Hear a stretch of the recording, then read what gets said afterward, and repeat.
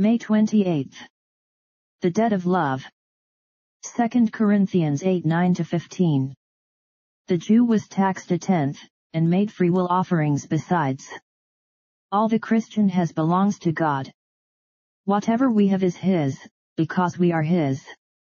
It is given us in trust, to be administered conscientiously as His Spirit suggests. We are to owe no man anything. Yet we are badly in debt. It is a debt of love, due to God, payable to man. We pay it only by giving freely as the Spirit directs.